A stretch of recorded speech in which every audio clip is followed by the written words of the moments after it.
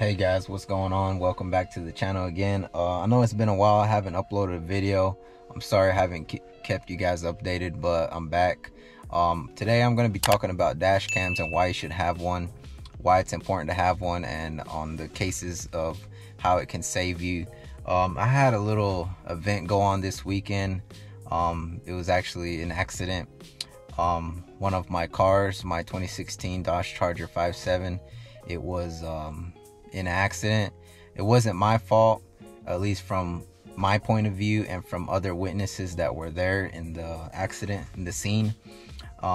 Luckily I had my dash cam, so it caught everything on video. I'm not gonna go too much into detail on it, on what happened, because I'm still waiting on insurance and everything, you know, to be said and done. But I'll give you guys a look of the damage that is done to my vehicle, and it's down for now, sadly. I don't know how long it's gonna take, because I know it's a lot harder for people to get parts nowadays with everything going on, so it might just be sitting for a while. Hopefully I get some good news and everything runs smoothly, get it back on the road. But good thing I still have this car. I'm in my SRT right now. Thank God it didn't happen in this car, because this one is doesn't really get taken out much like that. The other one, I've had it for quite a while. But first and foremost, thanks to everybody who reached out to me on Instagram, Facebook, whatever, and made sure I was okay. I did have my wife and my kid in the back seat. My kid's barely 6 months, so it really scared me there for a bit, because I know anybody who's a parent, you want to make sure your kid's safe and nothing ever happens to them. That's what I was most worried about. I know back then, maybe a few years ago, when I didn't have my kid, the cars were probably a little bit more important to me. But now I have somebody else I gotta focus on, which is my kid and my wife, and hoping they're safe. And luckily everything was good. It wasn't as bad as it could have been, but I'm just glad we all walked out safe and nobody was hurt. But yeah, I'm gonna talk about this dash cam that I have in that car.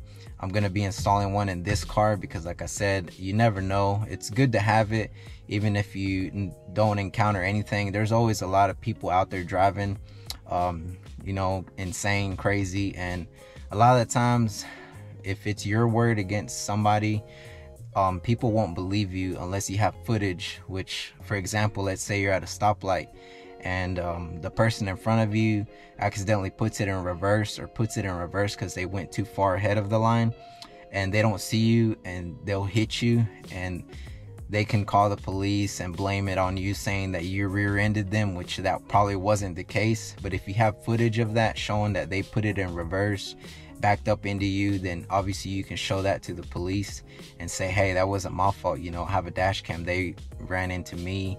Which, because most cases, if you hit somebody from the back, it's most likely always your fault, unless you can prove that it wasn't. But like I said, this video is going to be about the dash cam. I'll talk a little bit about my car, the accident. I'll show you guys the damage, but that's pretty much going to be it. I'm going to make another video separate from this about my car and everything, what happened, how it went, dash cam footage, and what's next for the car. But before we get into this video, make sure you like, comment, and subscribe, and I'll try and keep you guys updated a little more about the car and what's going to be happening, or the process that it's going to take me to get it fixed. But yeah, thanks again for stopping by, and make sure you check out this video, watch the whole video, and leave a like or comment down what you think about the video. So let's get to it. Alright guys, so starting this video off with this is the, I believe it's called PESDO dash cam, 4K and Wi-Fi. Like I said, I already have this in my 5.7. Decided to pick up another one because I really like it. It's simple, easy to wire. So you get your camera itself. Let me turn on these lights so you guys can see a little better. But yeah, here's your camera itself. It's got a little LCD screen on the front, and it's got the 3M adhesive where you can mount to your windshield anywhere you want to mount it. And then it also comes with your basic manual. It comes with the SD card, which is 32 gigabytes, which is good. It's already included, you don't have to go out and buy one. And then it's got your instructions, like I said, all that stuff, but it's pretty much plain and simple. You get your hardware here. Let's see if I can get it. It's basically a long cable. I think it's type C connection, if I'm not mistaken. Yeah, so like type C, like GoPros, some Samsung phones, I believe. It's fairly long. I'm not sure how long it is. I want to say like 15 feet, if not longer, but it gives you this connection. It's already wired to like a cigarette port, so you can plug this in over here and you still have another connection right there for your phone if you want to charge your phone or whatever. You can also hardwire this. In the instructions, they give you a link in here where you can order the hardwire kit, and you can get all crazy with that, and you know, have the dash cam running while the car is off. You know, it's got motion detection, I believe, and also like bump detection. So if somebody bumps into your car or hits your car while you're not in it, it'll detect that, start recording. Also, another good thing I like about this camera is, so whenever, the way I have it plugged in is, I have it plugged in right here, and it's always running. It starts to record as soon as I turn the car on. But like I said, if you want it continuous running while the car is off, you can hardwire it. There's another video for that. I'm not going to be doing that in this one, but also if you guys are Charger owners, I'm not sure how the Challenger works, but I know this one only gives you power when the car is in run or in the on position. But there is another port in here in the center console. That one's powered by the battery, so if you plug it in, if you can plug it in through there, hide the wires, then that one will always be running, so it'll be like a hard wire basically. And I haven't tried it like that. I'm not sure if it'll drain your battery. I want to say it's not, because like I said, I have some lights on my car and badges, and I usually leave them running overnight and they don't use a battery. This probably doesn't use as much battery either, so just in case. Or let's say you're parked somewhere and you want to let it run while you're at the store or something, then just unplug it from here and plug it in here, and it'll be recording.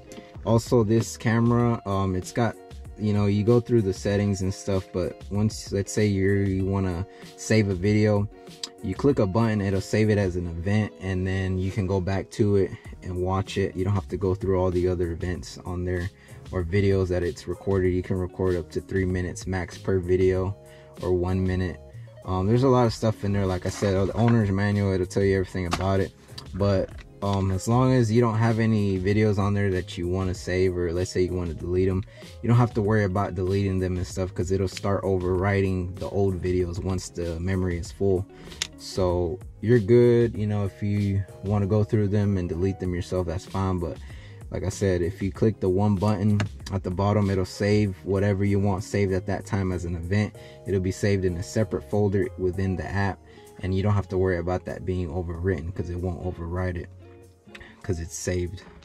But yeah, you can download the app as well. There's an app, I'll show you guys here in a bit how it works and what it does. But I can't complain with this. I bought it on Amazon. I believe it was around $70 to $80. The price changes every day or every week. It's they give you like a 10 or 15% off discount code on Amazon if you check out.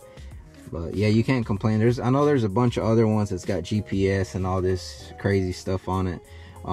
You know, I could have went with that, but I just wanted to try this out and see, you know, because some of those dash cams you can go with like 2 front, rear.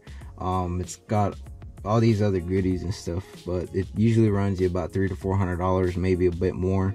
I just wanted something where I needed something quick and, you know, put it on my windshield and get going, and this was perfect. You know, I couldn't complain. But let's go ahead and get this set up. I'll get it turned on, and then I'll put it on my windshield and show you guys pretty much how I wired it and how I hid the wires. But let me go ahead and get this set up real quick, and then I'll show you guys. Alright, so I got it on already. I don't know if you guys can see, but like I said, the instructions are in there, but I kind of know how to do this already. So that's Wi-Fi enabled with the push of a button. And then I'll go on my phone and I'll search the Wi-Fi for it. I think this is it. You gotta enter a password. So I forgot what the password was. I know it was something simple, but it should all be the same. So you gotta put a password, and I think it was like 1, 2, 3 up to 8. So you click join. Once it's joined, then you go to the app. It's called here it is. I think that's it, somewhere on here. Dashcam, I believe it's what it's called. So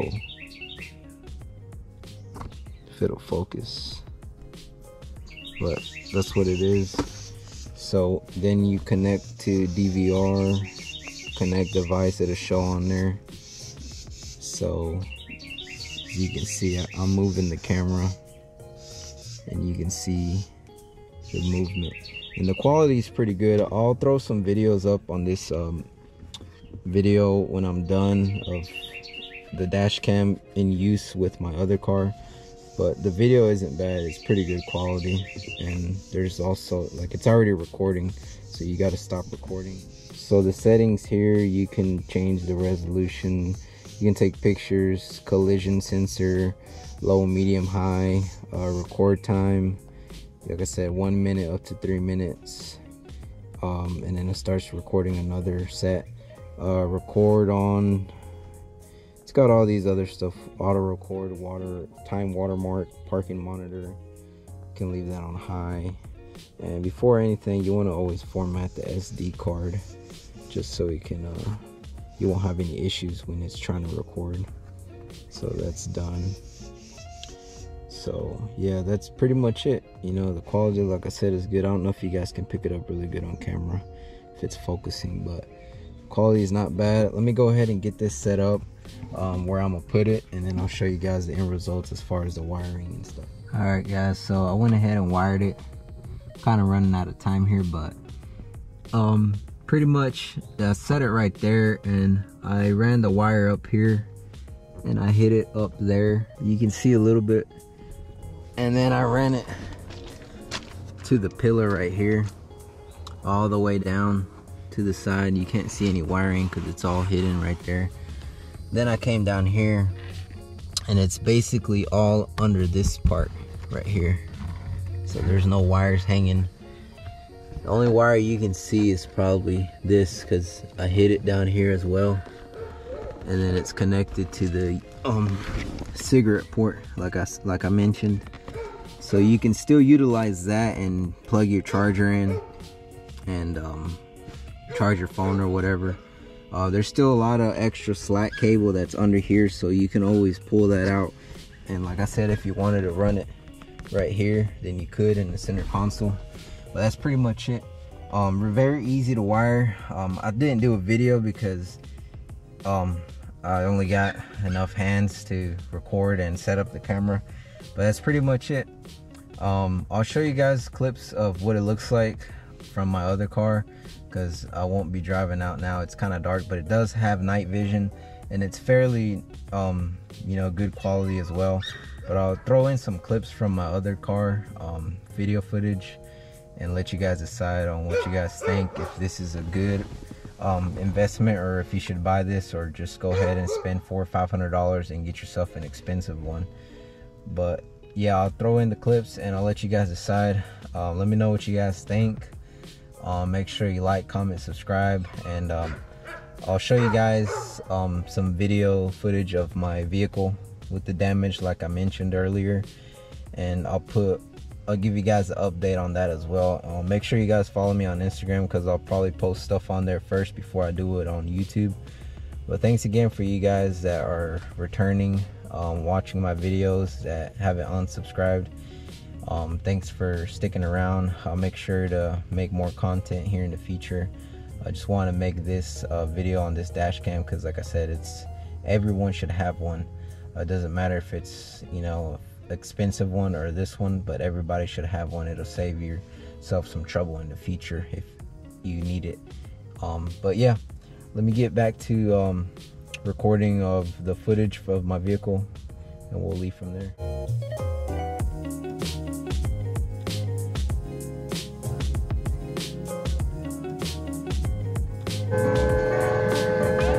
They're doing it over there. What in the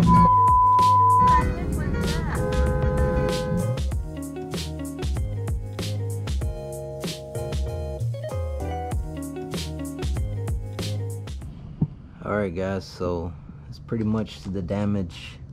I don't know if you guys can pick it up. It's getting dark out here, and I haven't got light. I'm using my flash, but yeah, that's pretty much all the damage. As you can see, if you step over on this side looks good, you know.